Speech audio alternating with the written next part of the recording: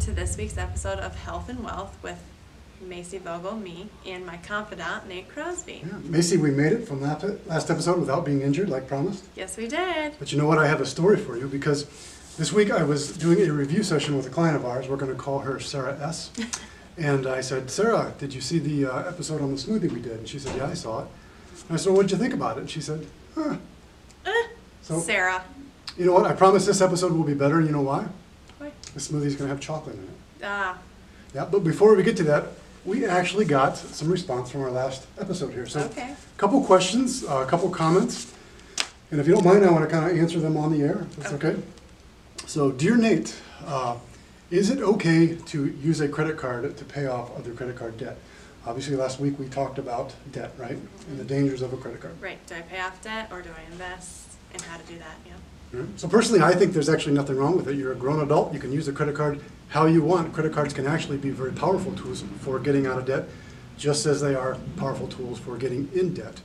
A couple of things you want to be careful of, Macy, when using a credit card to pay off debt. A lot of times there are special cards out there that are transfer cards essentially, and they offer a 0% interest for 12 months or 18 months or however long that you qualify for. So yes, they can be very useful for paying off that debt and not paying interest on it while you're paying off the debt. There are two traps that you tend to fall into with those. One is you have to pay attention to the transfer fee. Most of them will be fairly low. It's usually about 3% of the balance that you're transferring over. Right. So if I have got a $4,500 credit card debt and I transfer over, I'm going to pay about $135 in fees just to get it transferred over there. Now, if I'm paying 18 or 23% on that balance I'm transferring over, I'm going to end up saving money on the long term by not having any interest accredited to it for 12 months or 18 months. But the other trap that you fall into is you have to make your payments on time. If I transfer that balance over, they're going to ding me a fee for transferring it over, and if I fail to make that first month's payment on time, typically they will start charging you interest right away. Yep. And it's not very friendly interest. Not very friendly interest, and you've basically just kind of blown the whole thing, right? You did. You put yourself into more debt. Yeah. Okay. Not good. Next question. The next question. This one is to both of us. Michelle C. writes, I'm not going to use their last name for it, obviously privacy. I think last show's smoothie did not taste that great because you forgot to add the banana. You listed the banana as an ingredient on the smoothie, but did not add it to the blender. And Macy, Yeah. we knew that ahead of time. We did know that. We tried to trick you, but you guys are good. You fell for it. So, Michelle, well done for paying attention. Please send us your address, and we will send you a Crosby Advisory t-shirt that I promise is so soft, it will literally be the softest t-shirt you've ever worn. Like Nate says, it's a great sleeping shirt. It is. All right, number 3. Mike R. writes, Nate, what type of product do you use for your hair? Well, that's a great question, Mike. You know, for a long time, most of my life, I have used LA Lux, and the one that I go to is Extreme Hold. Why? Because I want extreme control. And is it an extreme hold? LA Lux can be purchased by the gallon for a couple bucks. We can. For really at any fine retail store such as Walmart. Fine retail store, yep. So, all right, Macy, on with Good the show. questions. If you ever have any Yeah. questions, please don't hesitate to contact us. And you can do so by visiting crosbyadvisory.com. Yes. Or our Facebook page, facebook.com/Crosby Advisory Group. Awesome. So what's today's smoothie? Okay, today's smoothie, as Nate said, a chocolate-covered cherry protein smoothie. The ingredients, Michelle, pay close attention, are 12 ounces of almond milk, 3/4 of a cup of cherries. We use frozen cherries. You don't have to use frozen cherries, but I think it'd be better for the thickness. We also added ice, as you can see. 1 tablespoon of chia seeds and 2 tablespoons of chocolate protein powder.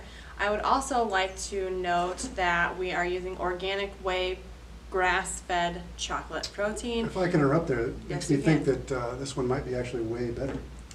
Whey, get it? Yeah. Okay, and the brand is the Garden of Life, if anyone would like to know that. Also, we're gonna try this because I just want to. We're gonna use some cacao powder as well to enhance the chocolate of the smoothie, just a little bit. So, without further ado, let's start with the 12 ounces of almond milk. All right, here's where you spill it on me. I'm not gonna spill it on you.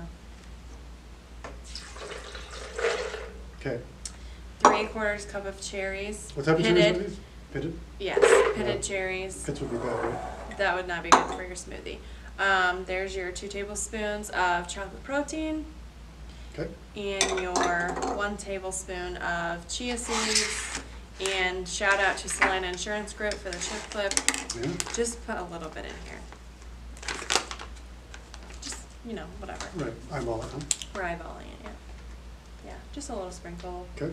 Maybe suffice. We'll see how that goes. All right. All right. We're As gonna try- always, put the lid on that. Yeah, we're going to try and cut this so you don't have to listen to the whole blender.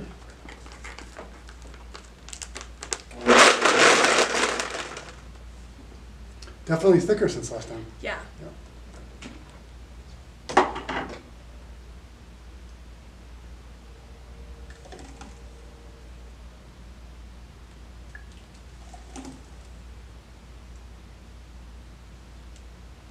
Almost like ice cream. Cheers. Cheers.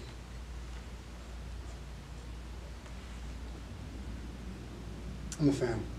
I'm not. Oh, yeah. Strike out I last don't really time. like chocolate covered cherries that much though, so. That's true. All right. Well, let's go on to the Roth IRA, Okay. if we let's will, do because it. that's our today's topic, is the Roth IRA. Yes. Why did I pick the Roth IRA? Mostly because of you. And what I mean by that is, while I believe the Roth IRA is potentially a perfect for many people, because I think we all should have some bucket of free money, free income, when I say free, tax-free money of income in retirement. And it's perfect, can be perfect for every age, assuming that you qualify. But it is also a great tool for millennials. Why? Because we're young. Because you're young, and what's the one thing about investing that you can't get back? Your time. Time, right? Time to grow and compound. So if you're 5 years away from retirement and starting a Roth IRA would give you a little bit of tax-free money, that's great. Why is that important? I think it's important for retirees to be able to diversify how their money is going to be taxed.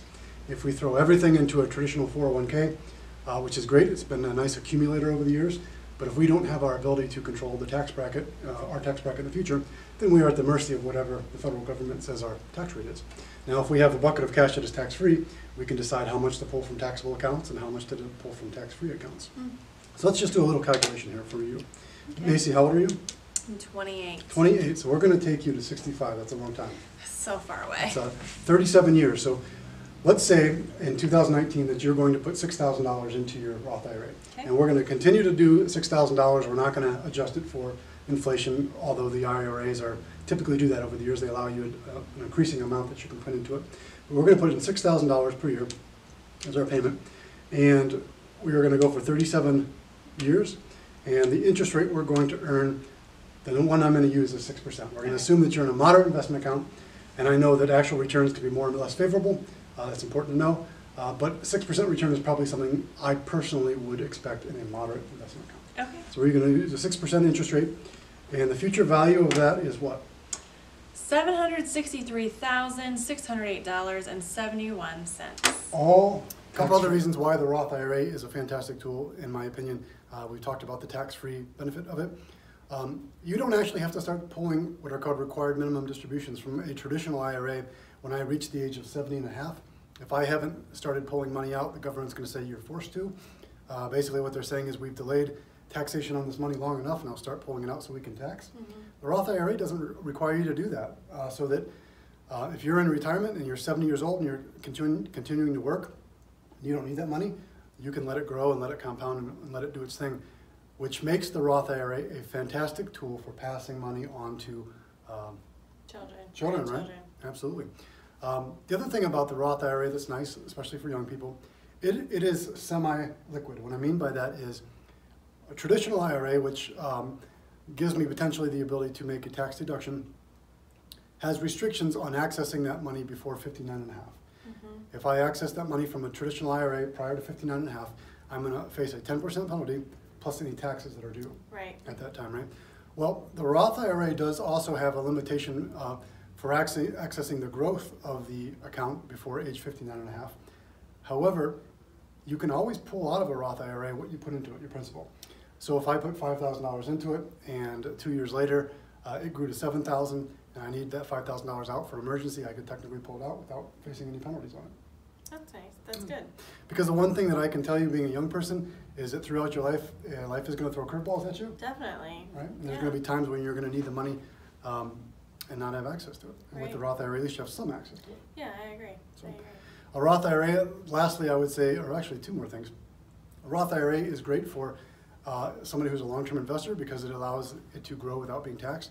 But also, if you're a trader and you like to buy and sell securities, the Roth IRA is a great tool for doing that because you're not facing any taxation within the account. So I could buy Apple at one price and sell it at a higher price, and I'm not paying any capital gains on that. Oh, neat. So, which you would if you were in a taxable account. And then the last thing about the Roth IRA that's probably, in my opinion, maybe the most overlooked is when it comes time to start taking money from that account, income from a Roth IRA does not count against Social Security when the federal government decides if your Social Security should be taxed or not.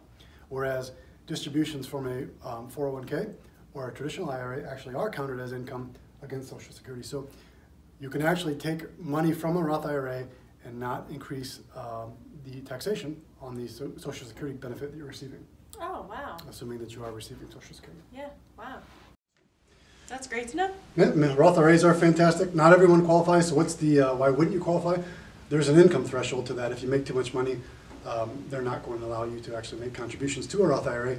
There are other tax-free buckets that we can go to at that time, but the Roth for most people is the simplest. Mm-hmm. Cool. Good to know. Macy, any questions before we go? I don't think I have any questions. Sarah, I hope that this one rates a little bit higher than last week. I think it does, sir.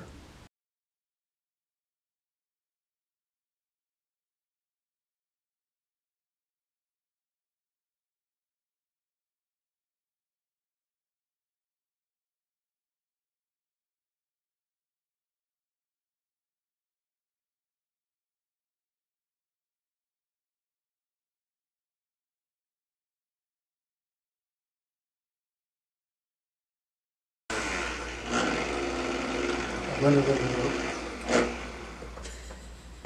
How did I break it?